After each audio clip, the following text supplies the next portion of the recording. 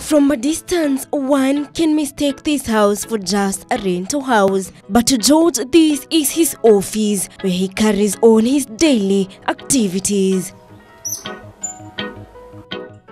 Early in the morning, George is busy preparing his office so as to kick off. Ever since he was at his tender age, George has been engaging himself in artistic work, something that he loves doing most. I started drawing like when I was in class 1. We used to be given assignments to go and draw from sound and read, and draw buses and cars, cats, and my drawings were always the best in class. So I was encouraged from that. It came out from that all the way.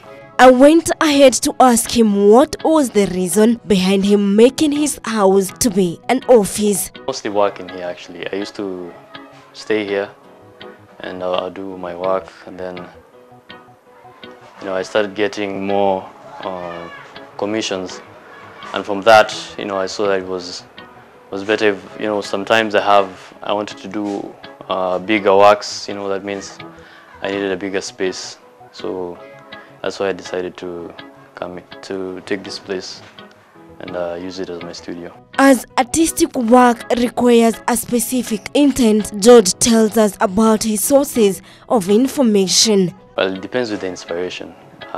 Sometimes I may be commissioned by a client who wants some work, maybe a portrait or something else, and sometimes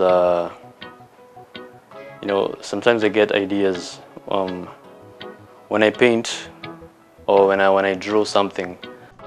He tells us about the equipment he uses while doing his artwork. Most people think that in art, or to make something, you need to have a lot of things, expensive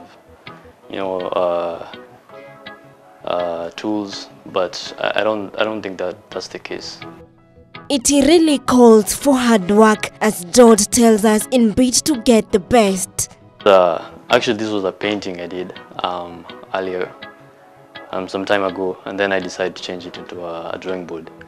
So the materials that I use, I have a scratch pencil, I have a 2H pencil and a 6B, and the scratch pencil is actually a HB.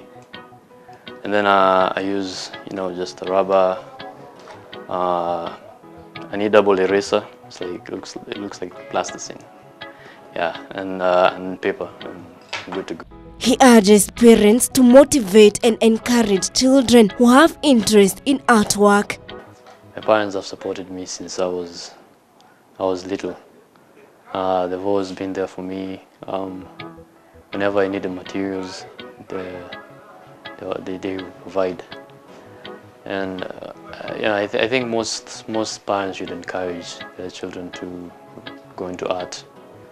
I think it's a growing industry and it has a bigger potential.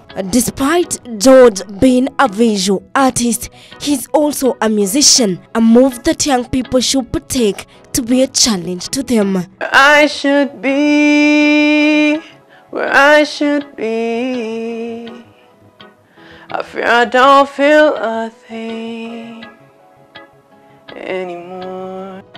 George is able to make a living as an artist as well as a musician, though he's still a student undertaking Bachelor of Arts in Kenyatta University.